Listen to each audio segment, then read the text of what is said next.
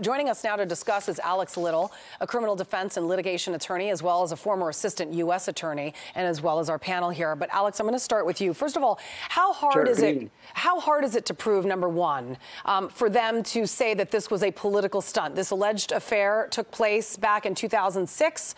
The money allegedly exchanged hands between Michael Cohen and Stormy Daniels to cover up the truth, which would be the equivalent of an NDA, you could say, in 2016. Which obviously happened before the election, in the midst of this election. But the question is, how do you prove that it was to hide information before an election? That must be hard to prove.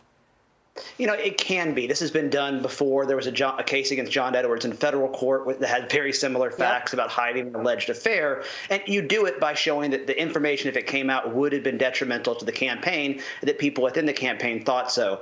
I think certainly when this news leaked, the way the former president reacted, denying this information, suggests that they would have thought at the time that it would have been detrimental. So I don't think that's as big a hurdle as some of the legal theories they're going to have to get over to get a conviction. I also think it sounds a bit speculative that the president knows that he's being arrested, because typically you don't tell somebody they're about to get arrested or indicted for something before it happens, no? No, that basically doesn't happen as a rule. You don't tell a target they're going to be indicted. You may tell their lawyers, listen, this is coming. We want your guy to turn himself in. If that's happened, you know, that may be the information, but there's no suggestion from his lawyers that they believe that information is necessarily correct. It may happen next week. It may happen 2 weeks from now. It may never happen. All right, I'm going to turn to my panel right now. I want to go with you, Tomi, because a lot of people are basically just saying that this is a political witch hunt. The president obviously is saying so, and many others have said so as well. Let's put up the headlines. Wall Street Journal op-ed, Trump's legal peril in Manhattan. New York, The Sun, indicting Trump would be targeted injustice. The Washington Times writing, weaponization of the legal system reaches a whole new level. So, I mean, yeah, you could say this is a political witch hunt, but also there are those that are saying that there's federal money possibly that's being spent on this investigation, which obviously leaves me scratching my head. Yeah, and Speaker McCarthy did speak to that. So that remains to be seen. I really do count on our House Republicans to make sure that that's not the case. But just going back to the motivation behind all of this, listening to all of it, it sounds like they have a flimsy case at best. Certainly not to the level of handcuffing a former president and the leading contender for 2024. So what this feels like to me is what they've done to this man over and over and over again. It's not necessarily the legal ramifications themselves and the merit legally, it's more the perception. There are still Americans out there that watch other networks that think that Trump is a Russian agent. And so when you levy these accusations, they stick. Whether it ends up coming to fruition or not, it sticks. But what this is also going to do, it's going to fire up the MAGA crowd. Maybe those people that were possibly leaning more towards a Ron DeSantis, now they go, here we go again, another witch hunt against our guy. I'm standing firm with Donald Trump. And I also think that this is a motivation of the left. I think that they would rather have Trump supporters galvanized behind Trump, because I think that they know that Trump is easier to beat than Ron DeSantis. Ben, you were mentioning earlier before we started the show that you had Chris Christie on your show, and he had nothing good to say about Ron DeSantis.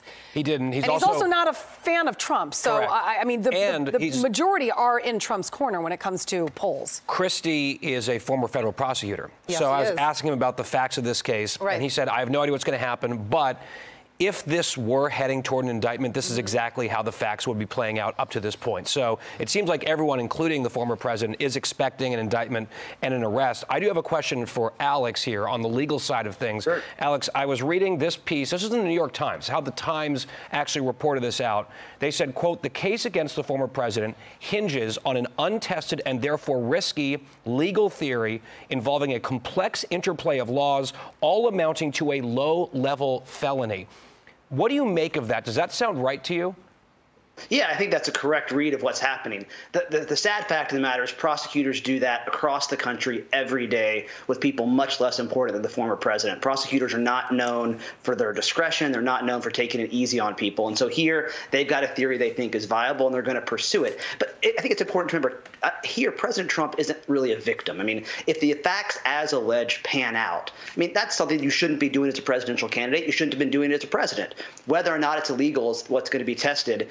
And they're going to have to figure out whether the courts will let them do it. And, you know, Julie, I would just point out, he said DAs and prosecutors aren't known for going easy on people. No. One exception might be this guy, who actually goes easy on felons a lot of the time. Yes, that is true. That's a relevant piece to this as well. No, I am actually so glad that you brought that up because, you know, never mind the criminals out on the streets that are actually killing people daily. I mean, the stories of crime in democratic cities in this country are clearly to blame district attorneys, you know, liberal district attorneys who are letting it happen. But, Jimmy, Fox News poll comes out with this 2024 Republican nominee preference among Republican primary voters. I don't know if these numbers might be scaring the left a little bit, but I don't know. Could this have something to do with this investigation? Donald Trump at 43%, Ron DeSantis 28%. So that means that Trump is actually up. He is, and that's before he just got the greatest re-election slogan of all time, which is tanned, arrested, ready. That's pretty good, you know. We'll play off the old one. Listen, my heart right now, in all honesty, it breaks for the country because we're in a really dangerous place. We could potentially be 48 to 72 hours away from seeing a former president in handcuffs. That's never seen before. It's never happened in the 246-year history of the country. It's going to be powerful. It's going to be divisive. It reads as a banana republic type of move to a lot of people on the right.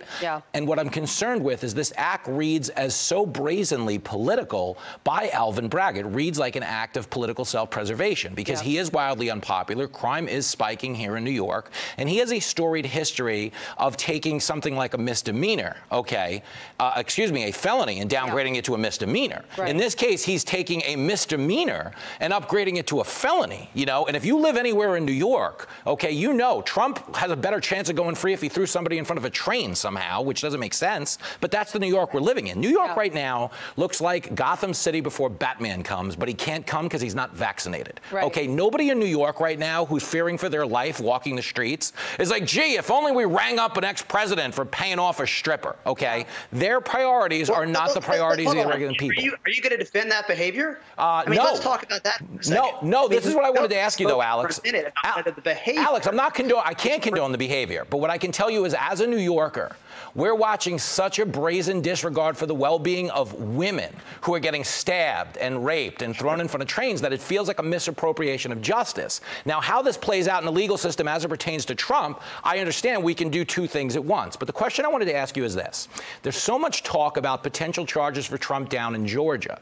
Is there any concern in Georgia, this being a more legally precarious case in terms of it hinging on an untested legal theory? We know prosecutors always want to win the first case. Is there concern in Georgia that if this case fails, it taints their motive in Georgia in the eyes of, you know, the court of public opinion?